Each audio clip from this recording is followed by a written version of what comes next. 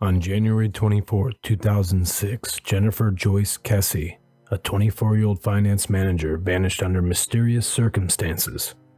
Her disappearance has remained a baffling and a heartbreaking case that has amassed significant attention over the years.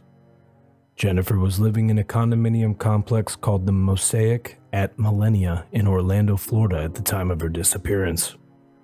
On the morning she went missing, she failed to show up for work, which immediately raised concern among her family, friends, and coworkers. Her family then contacted law enforcement, and an investigation into her disappearance would be set in motion. One of the key pieces of evidence in Jennifer's case came a day later when her black Chevy Malibu was found in a complex called the Huntington on the Green condominiums, which was about a mile from where Jennifer's condo was at the time. The car's location raised questions as to what happened to Jennifer and why her car was left there. Notably, at the time, there were no signs of a struggle or immediate evidence of foul play in or around her vehicle. There is video surveillance footage capturing someone parking Jennifer's car and abandoning it, but due to the video quality and the angle of this footage, that person has never been identified. Law enforcement agencies, including the Orlando Police Department, have conducted searches, interviewed witnesses, and followed various leads, but unfortunately, no substantial breakthroughs were ever really made in this case.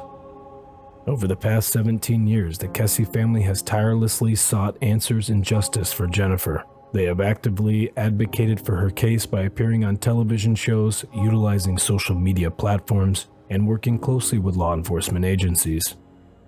Their efforts have aimed to keep Jennifer's story in the public eye, hoping that someone with vital information will finally come forward. But so far, this has not happened.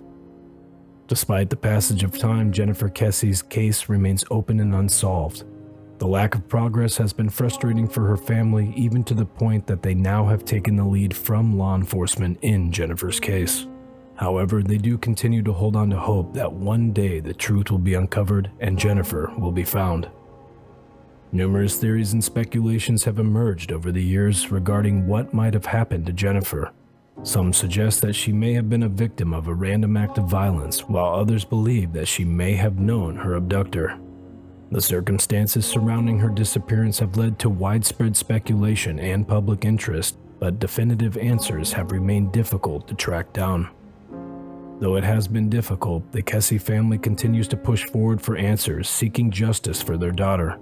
They have even established the Jennifer Kesse Foundation, which aims to assist other families in similar situations and to advocate for improved policies and procedures in missing persons cases. The case of Jennifer Kesse serves as a reminder of the countless missing individuals whose stories remain unsolved. It highlights the importance of ongoing efforts to raise awareness, provide support to families, and maintain pressure on law enforcement agencies to continue investigating unsolved cases. I am your host, Drew V, and please join me soon on my newest episode of Drew Crime, where I will cover Jennifer's mysterious story and really try to decipher through all the theories that surround this unsolved case. On January